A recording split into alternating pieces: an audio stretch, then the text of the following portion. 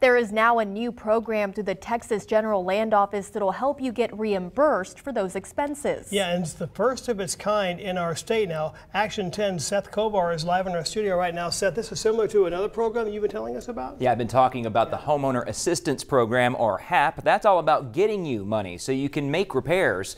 The Homeowner Reimbursement Program does just that, reimburses you for money you've already spent on repairs. There are thousands of people in that boat, including some people who are leading the recovery efforts.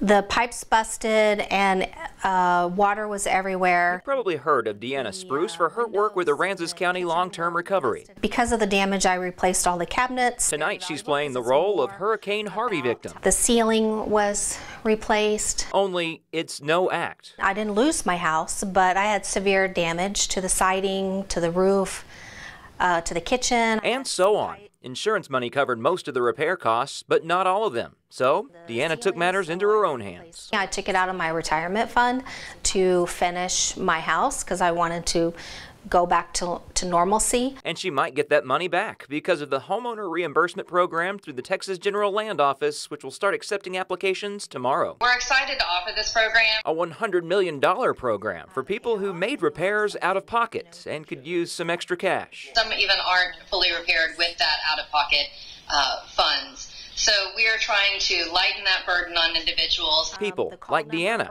who's managed to keep her eye on the big picture, regardless of reimbursements. I did have significant damage, but I was fortunate not to have a total loss on the house like a lot of people did.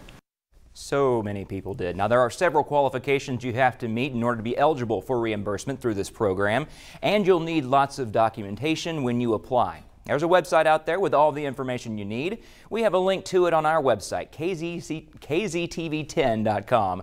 The website also tells you how to apply, and remember, you can start doing that tomorrow. Reporting live in the studio, Seth Kovar, Action 10 News. Thanks a lot, Seth.